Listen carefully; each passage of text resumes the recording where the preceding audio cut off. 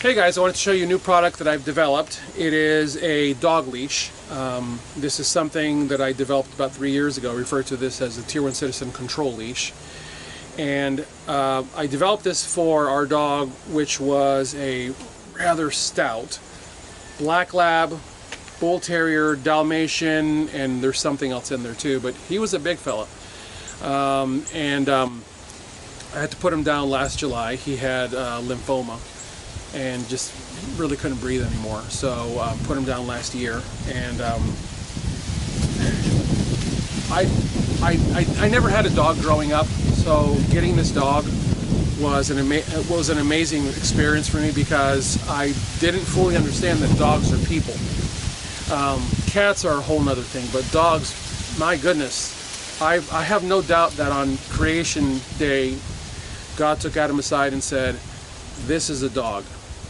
This animal is something very special," because I never got it until I had a dog. And Spark was such an amazing dog. I had a level of communication and control over him where I could look at him and he would know what I wanted. And my friend Zeke, who actually trains his dogs in the sewn style, when he saw me look at our dog, no hand motions, I simply looked at him, and the dog backed up and sat down, and then I looked in another direction. I didn't even move my head, I just looked in another direction, and the dog moved there. And Zeke goes, "How did you do that?" And I go, "How'd I do what?"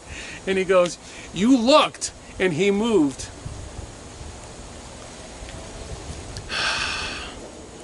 Sorry guys, I'll tell you, the last year without him has been kind of hard. This is going to be harder than I thought. I made the original sling about 3 years ago because I needed to find a way to control our dog when we were out for a walk. He loves squirrels, and every time he would see a squirrel, it always happened to be on the other side of the road. And the sidewalk that's just over my left shoulder leads to the greenway in the town where we live. But to get there, you have to walk about half a mile along the road. And I needed to find a way to control him on this side of me because the road was over here. So I needed to find a leash that was short enough that gave me control over him. But as you know, the shorter the leash, the more jolt you get when the dog decides to take off on you. And it hit me one day, I already make rifle slings that have bungee in them, so why don't I make a dog leash that has bungee in it? And there were several iterations of this, and I got down to this very short leash, and what I found was this length right here allowed me to grab his collar, lift up the D-ring with my thumb, hook through, this is a Blue Force Gear HK hook through the D-ring with my thumb, and as you know, the second you hook a dog, that's go time. So he would go, and I would open my hand, and the leash would do about that, and then he would immediately slam on his own brakes. That is what this leash will do for your dog. It will remind them to lay on the brakes and stay with you.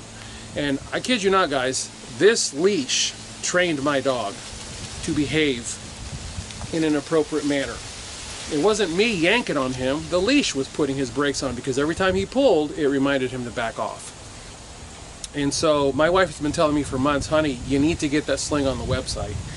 And so I made this one yesterday, and I made this one again today, or made this one today, because I needed to make sure that the equation was identical, and it is. Because there are measurements to this, and I honestly couldn't remember what all the measurements were, but I kind of thought about it last night and remembered. So anyways, guys, this is not the, you know, the stretchy, long, happy dog sling from Amazon, okay? That $20 crap is just, this is made in the same manner with this, from the same materials that my slings are made from. So yeah, the price tag is kind of high.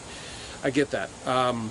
There's a saying that goes, I would rather explain the quality, how's that go? I would rather explain the quality versus cost than apologize for the lack of quality, or something like that. I forget how that actually goes, but really there is, with all honesty, there is an axiom that you guys have heard me quote before, and it's a Shaker axiom, and it goes, "Let it be plain and simple, of good and substantial quality, unembellished by any superfluities which add nothing to its goodness or durability." That's this sling. This sling is durable. This sling is small. That was the other criteria. I wanted a sling that was very, very small. So when you get to somewhere where you don't need to be hooked in, you can just slip this into a pocket. But you are immediately in control of your dog the second you hook in. The other thing was, I made a very large loop for a reason. On a day where you're wearing gloves, it's cold, and you're wearing gloves, should your dog, God forbid, end up getting hung up by a car. For those that don't understand, dog collars with the snap, that snap has a certain pound rating to it, and it's an emergency release buckle, and it will let go. This is 4,000 pound webbing. This is not letting go, okay? So what I did was, when you hook into the dog, the collar is the emergency release buckle. Should your dog get hung up and begin to be pulled, you need to be able to get out of this quickly. So by doing this, folding your thumb in, you come out of the leash very quickly. That's why the loop is as big as it is. The other thing is, if you want a little more control, you skin it back. You're hanging on to a fair amount of the webbing and the bungee, and it gives your dog less ability to pull away from you. And as they learn to control their own brakes, you give them a little bit more leeway. So the Tier 1 Citizen Control Leash is available at tier1citizen.com. I thank you guys for your support. If you have any questions or concerns, leave them below. As always, God bless you all. Get your dogs out and go for a walk.